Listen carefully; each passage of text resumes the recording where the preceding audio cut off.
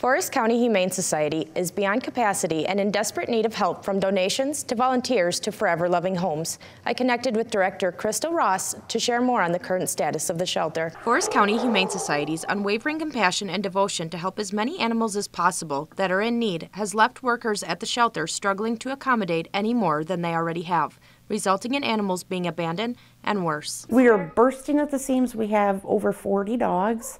We have a waiting list for other dogs and puppies to come in. Basically, as we adopt one out, I try to help the next person. We're just incredibly full. The shelter is also housing 30 cats and an additional 3 litters of bottle-fed puppies.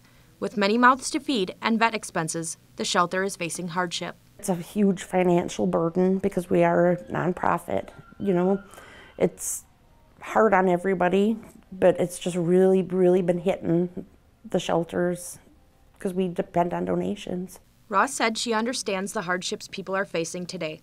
So even having some time to spare, even a load of laundry, would mean the world, as the shelter currently has no volunteers and only a few dedicated members who work dog-tired around the clock. Any type of volunteers is greatly appreciated, more than I could ever express. And you know, any type of donations, towels, blankets, anything anybody can do is just a huge blessing. Ross said the intake at the shelter hasn't been slowing down at all. It's been this way for well over a year, and it just is not stopping. It's just continuing to get worse every day. There's constantly poor little animals that are coming in as strays, that normally strays would get claimed right away. The strays aren't even getting claimed. During my visit to Forest County Humane Society, I spent time with the adoptable dogs and learned their stories, some of them having been in the shelter for a year and some of them closer to 4 years. Bella has spent 4 out of her 5 years of life as a shelter dog. Chloe, a 2.5-year-old, with over half of her life spent in the shelter. Kai, a 3-year-old male who has spent his entire life without a person of his own, to name a few, each sweet companion having a sad story of their own, never knowing life as man's best friend.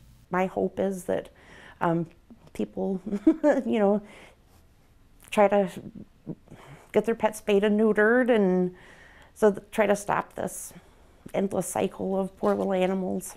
Ross, in her compassionate nature, devoted to helping any animal in need, said if you've ever felt like making an impact, now is a great opportunity to do so. Support your local shelter any way you can. All shelters are probably going through the same thing, and anything you can do to support them is greatly appreciated.